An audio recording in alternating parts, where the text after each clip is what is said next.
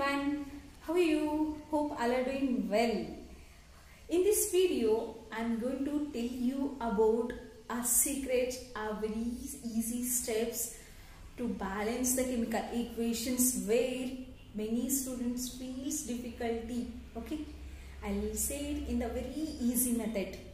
Before going to that, if you are not yet subscribed our channels, kindly press the bell icon and subscribe our channel. Okay, let me explain those steps with one example.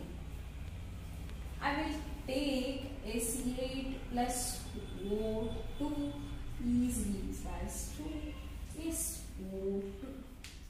This is the chemical equation we have to balance. That is, LS side should be equal to RH side.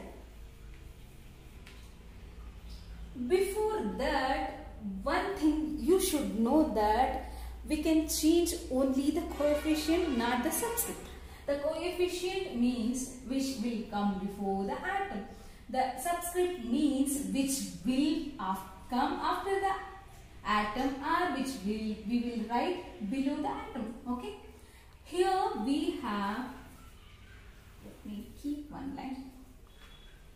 Here we have 8 sulfur atom and then oxygen atom is 2. In RH side we have, if nothing is there in the coefficient subscript means we should know that it has 1, right? You know it already, but let me explain again. Here we have 1 and then oxygen is 2. In LHS side we have sulfur 8 atom, in RH side we have only 1. If I add 8 here is equal to 8. Okay, sulfur is balanced. Now oxygen is changed. Now it is 16. So what I should do? Yeah, if I add 8 here, it will become into 8. It will become 16. Wow, it has balance now. Both sides. Sulfur 8 here and then 8 here. And then oxygen 16 here and then 16 here. Very easy steps, right?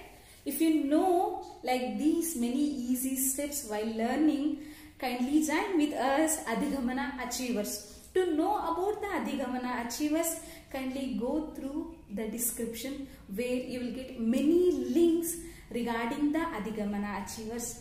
Kindly join us and then be happy. Thank you. If you are not yet subscribed, again I am telling you to subscribe. If you like the video, kindly like us and then share with your friends. Thank you.